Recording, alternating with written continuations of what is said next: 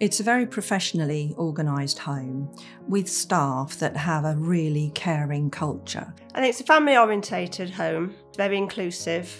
The staff are always on hand and ready to help each other. It's a good family team environment. I mean, I've been coming for nearly 4.5 years now since my uncle came into here. And one of the carers was talking to me only the other day and said that they think of me as part of the family. So it's always very welcoming. The overall feel of the place is one of actually love and caring. And for me, that's really important. When you place your mother somewhere, you want to know that she will feel loved and cared for, and it will become her home, and also that she can get everything that she needs as an individual. So we've got activities rooms on both floors. We've got a small lounge that's more of a quiet lounge for upstairs. We've got dining room areas, quite a big garden. We've got a lady called Angie, and she's from Nationwide Therapy Dogs, and she tries to come every few weeks.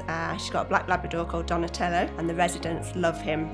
He's a great friend. So Joanne does lots of activities, tea parties, coffee mornings. So I get to know the residents, get to know things that they enjoy doing, and try to make their day that little bit special. Sometimes it could be just a case of sitting with them, doing a one-to-one, chatting, looking at photographs. Other days we'll have game events. We try and get outside companies in, and we have entertainers that come in. We're always up for a good party, a good knees up, and a good sing-song. We had a wonderful garden party here. It was wonderful. Everybody turned up, you know.